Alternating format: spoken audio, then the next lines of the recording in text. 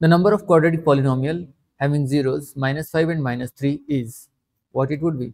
Now try to find out by yourself how to do it.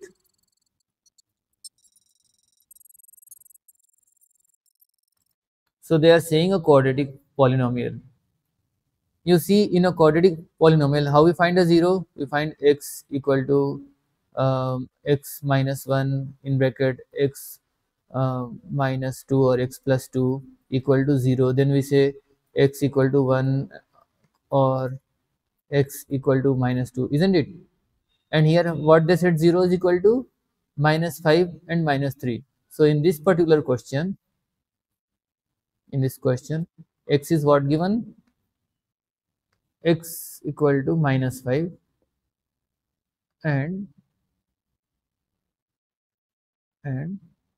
x equal to -3.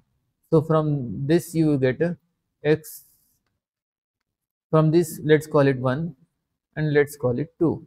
From 1 and 2 you can get, from here you can get is x, let's bring this -3 this side, x plus 3 equal to 0. Let's have it as a bracket. Similarly from that you can get x plus 5. Okay, now let's multiply and find our polynomial. So x into this thing, this whole bracket, and then 5 into that whole bracket. So x into that bracket is x square plus 3x.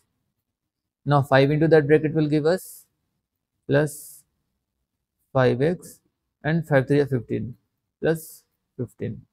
So that's our polynomial equal to 0, and that will give us x square plus 8x plus 15 equal to 0.